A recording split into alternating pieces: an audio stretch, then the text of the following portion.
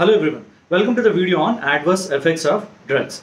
Now the reason why we take drug is we need a particular therapeutic activity. The therapeutic action of a drug is known as intended effect of a drug. Now along with this intended effect, drugs also cause unintended effects. Now unintended effects can be classified into two ways. Some of the effects are tolerable, not deleterious to health. They are called as side effects.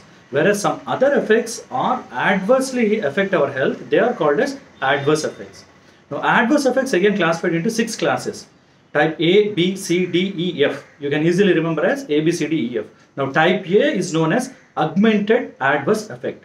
This effect is mechanism related, dose related, predictable effect. Understand about this one.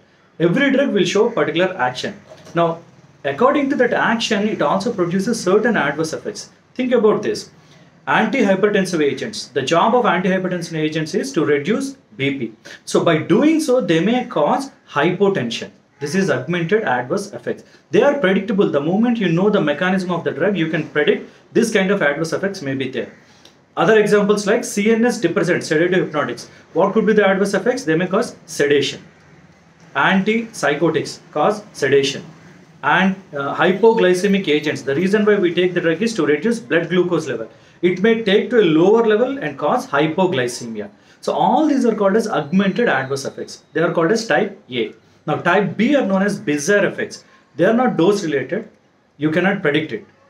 Idiosyncratic reasons, unknown reasons, they may cause certain adverse effects. Like penicillins will cause hypersensitivity or rash. That is called as bizarre effect. Now third one, type C. C stands for chronic use of drugs. Now NSAIDs, when people use for a longer period of time, they may cause ulcers. Chronic use of the drugs may cause adverse effects, and that is called as type C, chronic effects. Now type D means delayed effects. Certain drugs, after a long time, they will show adverse effects. Take for the example of thalidomide. Thalidomide is supposed to treat morning sickness in pregnant women. Usually they used to take the drug in first trimester, but the effects came out as teratogenic effects in the newborn kids. So the effects are delayed. Now next one is type E. Type E is end of therapy effects. Like when someone is taking morphine, if they end the therapy, they will have withdrawal symptoms. It is called as end of therapy effects. Most of the CNS drugs will show these actions. If someone is taking anti-epileptic drugs, they cannot stop it suddenly. They need to reduce the dose. If they stop suddenly, they will have certain effects called as end of the therapy effects.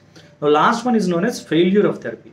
In certain cases, take for the case of a cold caused by influenza virus. If you take antibiotic, it is a failure of therapy. You don't get any intended effects, and say antibiotics acts against bacteria, but cold is because of a virus. So it's a failure of therapy, and the drug will cause kind of adverse effects. They are called as failure of therapy effects. So this is about adverse effects types. Thank you.